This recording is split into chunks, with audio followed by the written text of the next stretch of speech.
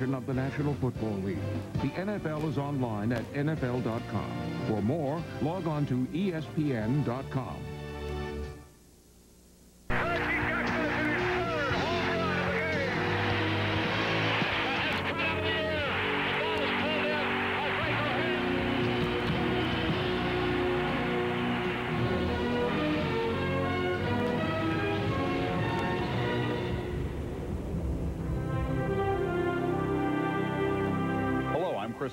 For Sports Century.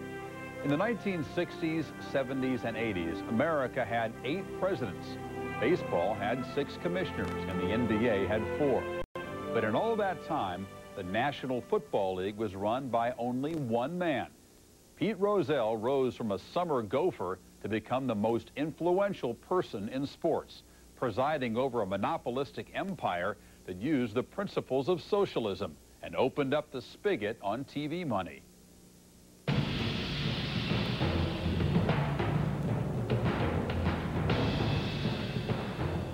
Right after the Second World War, pro football would be best described as a third-class sport. It was behind baseball, of course, but it was also behind college football. If you were a professional football player, you were still a little suspect. It was a little tawdry. And Pete gave them class. He also gave them integrity. He probably had the greatest sense of public relations of anybody I've ever known in my life. And not only did he have the sense, he had the look. The Commissioner of Football, Mr. Pete Rozelle. Welcome. He was very cautious about how he looked, you know, from the suit to the tie to whether he was fit and trim and tan, and I think that sense went from home all the way into football. What is the image that you'd like football to have? Oh, I guess I would like it, obviously, to have total integrity, have the confidence of the public. I like it to be exciting, modern, with it. He was the ultimate spin man. I mean, he was the barker. He was the champion of a great new phenomenon in American culture. With Rozelle at the helm, the NFL struck a brave new course, its sails filled by the new winds of television. And a handoff to Snell. He may go, and he's in there. First big thing Pete Rozelle did was to get all the clubs to give up their television rights, put it in one pot, and go out and sell it. With Rozelle as their negotiator, NFL owners were taken to undreamed financial heights. Between 1962 and 1987, each team's slice of the annual network TV revenue rose from $326,000 to almost $17 million. It was Rozelle's genius to see that if they shared those revenues and had an all-for-one and one-for-all approach, that the game would not just grow, but it could explode.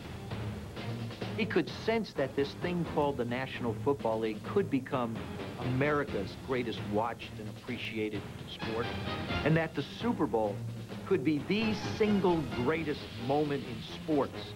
Showtime, baby. What you talking about? Showtime. So he made this whole thing, the Super Bowl. He built, in his own mind, the media show around it, because he thought, we got to make this different than the Rose Bowl or the World Series.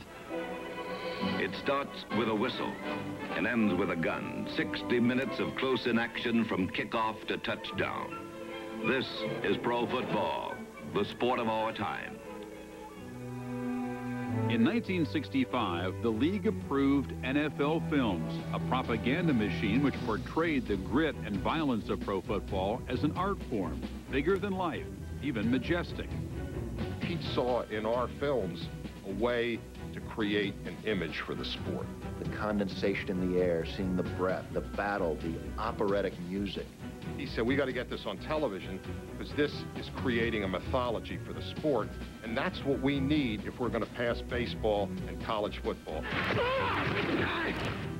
Under Rozelle's direction, the NFL provided an escape from the uncertainties of the times. Although it was just a game, it became an affirmation of American manhood, a clearly defined contest of clean-cut, upstanding heroes. Pete Rozelle made the professional football players stand on the sidelines, put their helmet under their arm, and if not sing the national anthem, at least show respect for that flag. Football appeals very much to a socially conservative element of society, which Pete rode for all it was worth. As a player, I was not allowed to make the decision as to whether I wanted to or not to have facial hair. He was like the Gestapo of pro football. You know, you got to go through Pete Rozelle. Players had absolutely no rights whatsoever. They were not allowed to talk about their salaries with any other player. They could be traded, cut, fired, or whatever. They could never play out the option.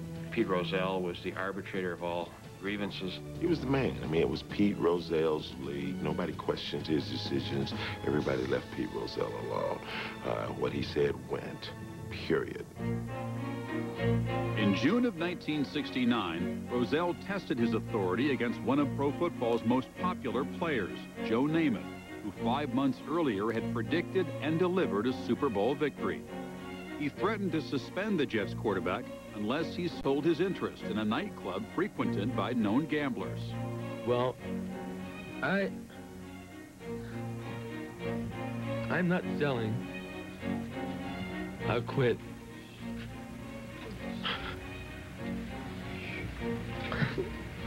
This is ridiculous. It is the responsibility of this office to advise individuals, both players and other club personnel, whenever any of their associations could possibly cause harm to their individual reputations or the game of professional football. After 6 weeks, Namath relented.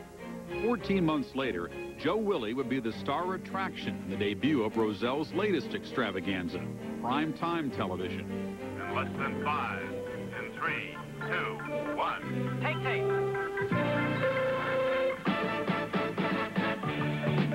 Monday Night Football really got on the air because of Pete Rozelle, and really not anybody else.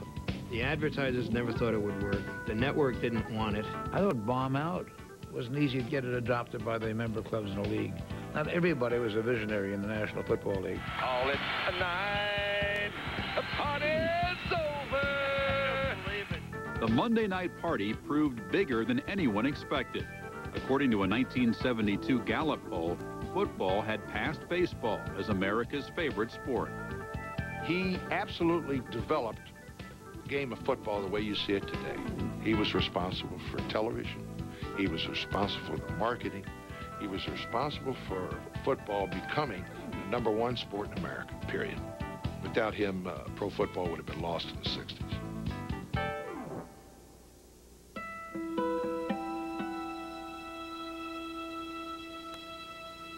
But after 2 decades of prosperity, labor conflict and costly litigation splintered league solidarity, leaving Rozelle atop a house divided. The 80s have not been a pleasant time for the owners, myself, for a lot of people close to football. You know, when you talked about 3 trials in 5 years, 81, 82, 86, and it just seemed for a while there that they were never going to end. Fight Al Davis, fight Donald Trump, fight, you know, everywhere he looked. And I think it was very, very fatiguing for him. Unknown to the public, Rozelle's health was deteriorating. His 2 packs a day cigarette habit grew to 3 packs a day, sometimes more. If he was serious, he'd light a cigarette, and in 2 drags, it would be gone. He'd inhale like you couldn't imagine. It just disappeared. The ashes would get longer and longer. And I saw more and more of those 2 drag cigarettes as the years passed. And the litigation became more intense. And the money became more and more substantial. He didn't want the NFL to know that he was having radiation on his throat. He was a very heavy smoker. And so, obviously, usually when they give you radiation, you know what that's for. But I did know at one time that he had a mini stroke. He went to New York Hospital under an assumed name. There's no doubt in my mind that his illness and problems ensued after the stress of the 80s. No question about it. Because he was on a serious, serious attack. His integrity and character was under siege. This ESPN Classic program is brought to you by GMC. commissioner of a sport is like herding cats. Owners are very successful, wealthy people. They are not people who are easily muzzled. They are not people who are easily told to follow majority rule. I've seen owners try to bait him, try to antagonize him, try to directly assault him. Cal Rosenblum once wanted to have him impeached as commissioner. And Cal got up at a league meeting with a long, legal-sized yellow pad and started reading a bill of particulars, what he was going to do to Rozelle, get even with him, what have you. And we were thunderstruck at the vitriol and the diatribe that Carroll threw out at that league meeting. He walked out, "You'll never see me here again," walked out of the room, and it was dead silence, and Rozelle said, "Time for lunch." Rozelle's cool demeanor was formed in the field of public relations, first with the LA Rams, then as a partner in a San Francisco firm. In 1957, he returned to the Rams as general manager. After Commissioner Bert Bell's death in 1959, the 33-year-old Rozelle was not even in the running when the owners met in Miami Beach to elect a new commissioner in January of 1960. And they were deadlocked, and deadlocked, and deadlocked, and deadlocked. Finally, we had exhausted, I guess, everybody on the list. And I remember so well, I turned to Dan Reeves and said, "I think it's got to be Pete." So on the 23rd ballot, on the 7th day, they elected Pete Rozelle commissioner. And Rosenblum of the Colts set out to find him, and he found him in the men's room washing his hands. And the official benediction of Rozelle as the new future of the NFL was Rosenblum tapping him on the shoulder, and he says, "Pete, you're it." It's always been my theory that he got a quick vote yes because everybody thought that they would be able to control him. But the control soon was Rozelle's. In his first 3 years as commissioner, Rozelle moved the NFL offices from outside Philadelphia to Manhattan, successfully lobbied Congress to allow him to negotiate the NFL's first league-wide TV contract, then acted with cool dispatch when a gambling scandal flared. Number 5 won't be in the backfield for Green Bay this season. Paul Hornung's suspension came as a surprise to everyone in Green Bay. In April of 1963, the commissioner rocked the sports world.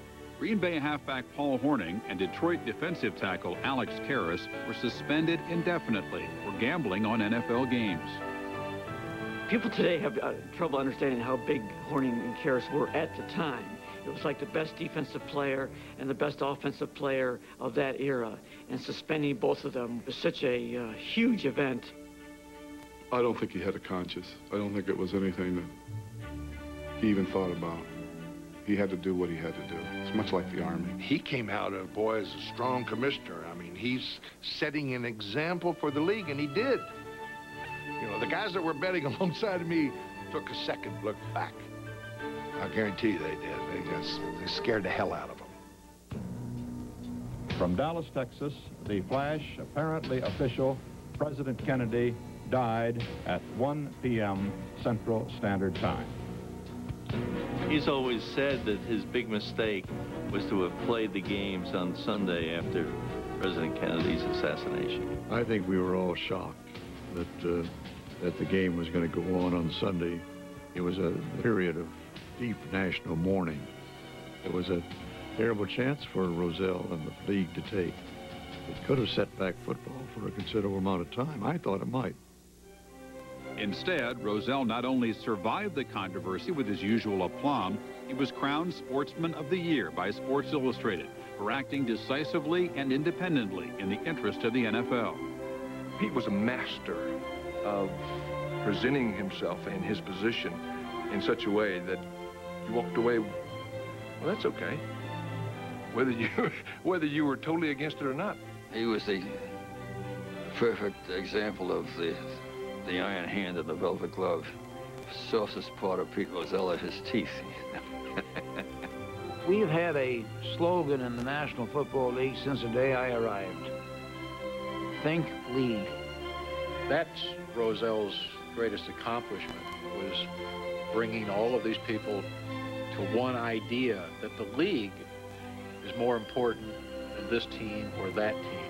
If the league prospers, each team will prosper. Baseball still hasn't learned that lesson. You could save up to 70%. What do you have? His press conferences were a work of art. Thanks very much. I was included in a number of friends that he'd have scattered throughout the audience, and if he wanted a question answered, he'd make sure that he'd have a designated person to ask him that question so he could answer it. Nobody laid a glove on him. No matter what the question was, no matter how difficult or how controversial, he always gave a reasoned, solid, sensible answer. But then, when it was all over, here's what he'd do. Here's what made Pete Rozelle. Take off his jacket, he'd take a chair, he'd turn it around and sit in the back of the chair and he'd go, "Okay, fellas, what do you want to talk about?" All the people that I know from that generation who covered the National Football League are pro Pete Rozelle. That's an amazing fact, because we're people that we're negative on a lot of things. Part of Rozelle's success with the media stems from an early passion for sports journalism. Pete's ambition, actually, in high school and even through junior college, was to become the sports editor of the Los Angeles Times. It was his goal. Born in 1926, Rozelle was raised in Linwood, California, a suburb of Los Angeles.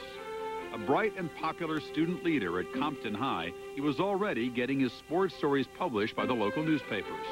When he was in high school, Duke Snider was an outstanding high school player, and Pete decided that he was going to make him an all-state baseball player, and he haunted the newspaper offices of Los Angeles to tell them about Duke Snider. We knew in junior high school that Pete Rozelle was going to be something someday. He was so far above all the rest of us intellectually and loved sports so much. I remember him playing basketball and tennis. Those were his sports, not football. People ask, well, he was commissioner of National Football League. Did he play football? No, he did not. He was a bit frail. In a sense, the NFL came to Rozelle. When the league expanded westward in 1946, the Cleveland Rams moved to Los Angeles and chose as their practice facility Compton Junior College, where Rozelle was a freshman. He was probably more of a runner for them, a golfer for them when they first came, and then they realized that this young man can write. It didn't take long for people to realize that there was a uniqueness in this young man, and it was always in a very likable way. You know, he was great to be around. 14 years later, Rozelle would be the NFL's commissioner. Persuasive, charismatic, and intelligent, he never let the power of his position cloud responsibilities to friends and employees.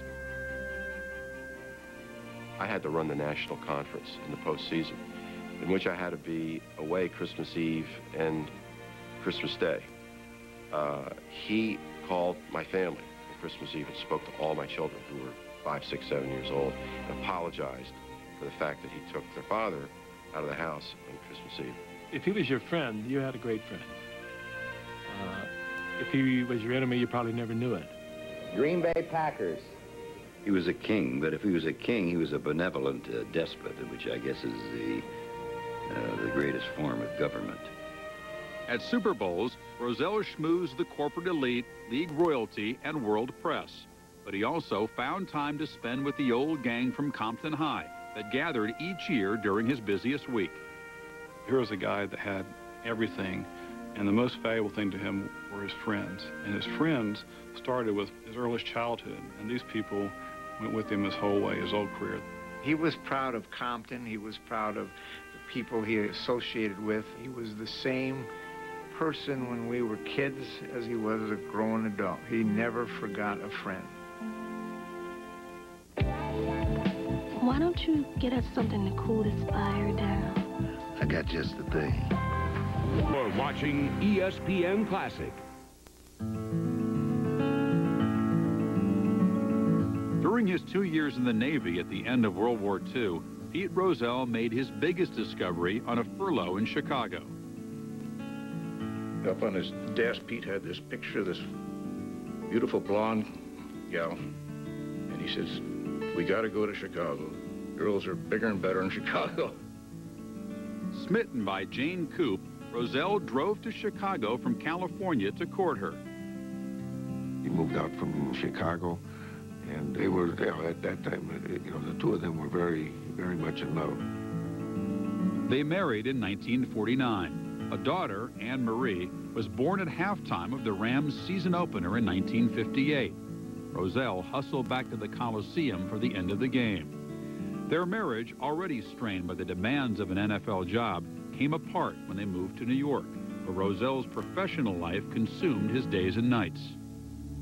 They were both perfectionist-type people, and I think it was very difficult for two perfectionists, and she would create this perfect meal, and he wouldn't be home to eat the perfect meal. They were very young when they were married, and Jane never quite got used to being a mother, I don't think, and never quite got used to the style of living that was required of the commissioner. My mother was not a very social person, and suddenly when they moved to New York, everything was social. Everything was going out to restaurants. Everything was people, and it was all his people and his job, and you either are a part of it or, you're not. For lack of a better way of putting it, I think she was, pretty reclusive. And I think it was a burden for Pete, nothing that he ever talked about. Privately, intimates speak of a deeper crisis. Jane suffered from debilitating alcoholism. I knew at some point that she had left. I can't tell you now when the hell that was. I don't know, because the life didn't change. He had to set up the life for Anne, period, and that had been going on for a long time. I know that they had problems and they were eventually divorced, and those were down days for Pete, very dark. From the time Anne Marie was a young child, Rozelle raised her by himself. Later, he was granted custody. Most homes, there's a dining room and a no TV rule, and, dinner is a very kind of sacred time, and for us it was the exact opposite. Dinner had to be on TV trays, had to be in front of the television. There was no conversation during dinner, and unfortunately many of the Irish housekeepers that we had, who were sweet and wonderful, were not great cooks, and so Dad would spend the commercial time teaching me how to hide food. She was very, very important to his life. I have seen him in situations where it would demand that his attention be taken totally by somebody else or something else, another event. But his concern was, first of all, for her. As an eligible bachelor, Rozelle threw swinging summertime parties at a beach house on Long Island. He also unwound with fishing trips to the Caribbean or a spontaneous jaunt to the Far East. I wouldn't say we had a good time, but we didn't sleep for 2 weeks. We came back on the stretcher, both of us. An active dating life with such high-profile women as model Lauren Hutton and actress Carolyn McWilliams ended in 1973 when he met Carrie Cook, the former daughter-in-law of Redskins owner Jack Kent Cook. She brought life into him. You could tell that he was just deadly in love with her. They were like a couple of college kids who were dating. There would be spontaneously flowers at the house from Pete for her, not on a daily basis, but a couple of times a week. They married in 1974, and with their combined family of 5 children, moved to Harrison, New York, a chauffeur-driven ride to his NFL empire on Park Avenue. He was presiding over the most popular and the most lucrative sports league in the history of the world. Pete is supreme. He is the great commissioner. He is the most important single administrative figure on the American sports scene. What are the next 10 years going to be like? Will it be more quiet, less moving around, shifting the franchises? I sure hope so. We haven't had shift of franchises in football. We've been lucky. We had 41 franchises full before we started getting stability in the 50s. And I'm looking for, a period of tranquility and some peace. The commissioner's hopes would not be realized. It was about to enter a decade of discord that would challenge his integrity and threaten the solid foundation that he had built for the NFL. As you can see, the terms are good. The rate is low. There are no points. But... Yes? Can't you come down a little? Fans, coach, and players said a downtrodden Dominik Hasek, it's really a shame. As you may have noticed, we went nuts in 1999 with interactivity. The computer-using ESPN follower gained more power than ever before, helping pick SportsCenter showcases, giving opinion, and in this case, helping select the 5th best game. One day soon, they'll just do away with us, and you'll call the highlight. Hey, of the games nominated for the best from the NFL, the majority chose the 49ers over the Packers in that NFC wildcard game. Actually, it's more of a plurality, not a majority. Anyway, we're compliant. Here's that game. Charles Haley getting all set for battle. He's huge, and so is Reggie White, playing in what might be his last game. First quarter, 3rd and 3, Steve Young avoiding. And then he goes to Terrell Owens. Darren Sharper's after him, knocked it loose. Packers have the football. 4th and 1, end of the first quarter. Packers down 7-3. Dorsey Levin had 27 carries for $116. He's all the way to the 2 here. Beginning of the second, reversing the other way. Brett Favre, 20-35. Antonio Freeman back of the end zone and Pack up 10-7. 37 seconds left in the half. First to go for the Pack. Levins through the dog pile and on in. It's 17-10 the Packers. 3rd quarter now. 2nd and 21. Favre throwing. Hand up, picked off. Lee Woodall. Woodall going the other way with it. Has a large neck brace. Check out what happens, though. Favre and Gabe Wilkins going at it. Come on, we're all mammals. Finally, the two are separated. Favre gets into it like that. Steve Young looking for Owens. Should have it. Boat! His hands replaced by paddles before the game. Same drive, 3rd and 7. Young, the fake. Oh, that is fancy. Greg Clark, he's open, and the game is tied at 17 apiece. Now 6:10 left. 1st and 10. Favre throwing. Share. Darnell Walker picks it off. Brett not happy. Wilkins should have been back there so he could have had somebody to punch. 4.5 to go. Niners ball. 3rd and 10, up 3. Radio call. Goes to the sidelines. Owens drops another one. What in heaven's name is going on with Terrell Owens today? I let the team down on a pivotal 3rd down play where we could have milked the clock and it would have took him out of the game, period. But I let him down on that play. Let him down, but he'd get another chance. Packers ball, 4th and 1. Levins struggling, gets the 1st down. Same drive, 1st and 10, 3 minutes to go. 3:06 precisely. Favre launching it. Corey Bradford making the play. Good play in the ball to the 30. 2 minutes left. Favre pumping, lofting. It's Freeman. He's got a touchdown. The Packers are up by 4. Under 2 to go. It's plenty of time. Plenty of time. And I also know that I got big receivers that if I get close to the end zone, we're going to have a shot. I think it's important when you have that much time in your timeouts that you don't get too greedy. 2nd and 1, 1:06 to go. Young working the field, has to push himself out of the pocket. He finds Mark Edwards. Weebles wobble, but they won't fall down. He gets the gain for the 49ers. Now 2nd and 10, 45 seconds to go. Young to Jerry Rice. Hadn't caught a ball all day. Catches this. This is consequential afterward. Lost the ball. Should have been Packers ball. 49ers keep it. Nova Scotian women 18-26. Like Favre, feel it should have been Green Bay's. You know, if you physically got beat and they outplayed you, you know, that's just the way it goes. But if a play like that costs you a game, that would really be sad. The refs took the ball away from Green Bay. This time, Green Bay could have taken the ball. Instead, Craig Newsome on the pick. He dropped the football. 3rd and 3. Niners with one last chance. Radio call. Young almost falls down. Throws to the end zone. Owens! Owens! Owens! Owens! Owens! Caught it! He caught it! He caught it! He caught it! I was so happy for him because he had, you know, he had a couple of plays where he'd like to have back, and then he made the play to win the game for us. And yeah, Steve threw it in there, and we protected and all of that. But boy, he made a great play. All that emotion, and then the Niners would go on to lose to Atlanta in the next round of the playoffs. The call that negated the Rice fumble was one of the many curious decisions during the season that had owners approving a replay system for review of calls this season. Please stay around. Our countdown continues. For number 4, we focus on the Final Four, Duke and UConn, and heavy drama. You know what, Kenny, even before that game, which was awesome, the West